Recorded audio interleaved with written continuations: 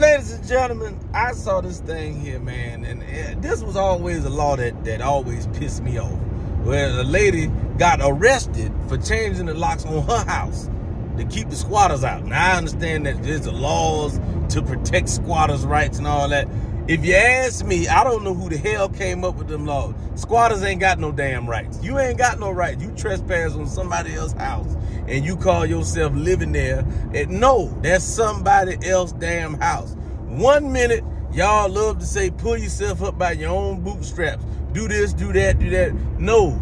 How the hell you gonna say that and then turn around and make a law to protect somebody for breaking in somebody else's stuff and living in their house like it's theirs? That hell no.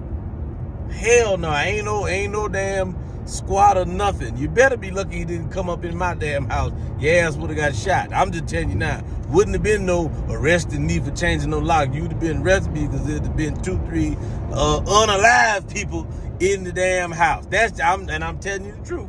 If you break in one of my houses and you find out it's mine, the best thing, if you don't want, talking about you want to live there, it's gonna be the last place you at. I tell you now, I'm saying it on the internet. Don't play. Do not do that. Do not do that. Don't break in nothing that belong to me, because I burn the house down.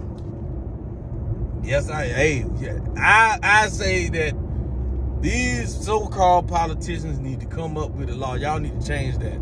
Squatters don't have rights. You do not have the right to come up in somebody else's house and just be there.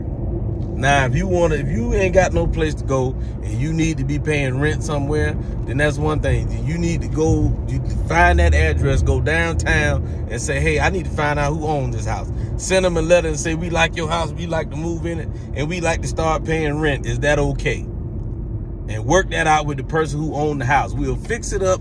We'll pay rent, utilities, all that. That's one thing. But if your ass just walk up in somebody's house, hell no. Hell no, we got a problem. You own somebody else's property. How the hell y'all out here protecting some thieves? That's silly as hell.